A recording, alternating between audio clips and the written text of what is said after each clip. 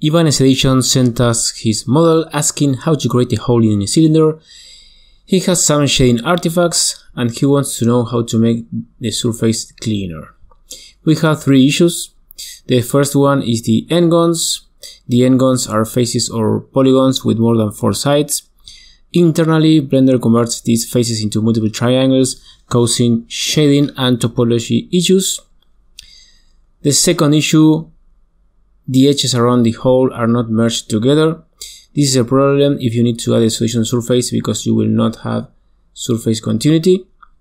And third, the vertices are not perfectly aligned with the cylindrical surface. That will cause surface deformations and shading issues also.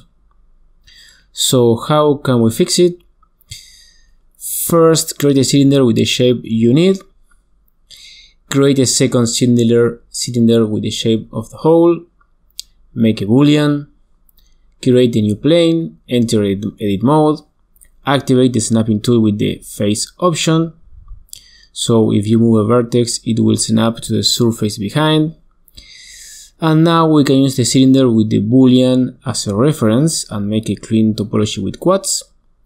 We don't need to model the entire model. We can model a quarter and use the mirror modifier in 2 axes. Next step, add a subdivision surface and add the creases. And now we have a clean model ready to use. If you got any other questions, please let me know in the comments. See you next time.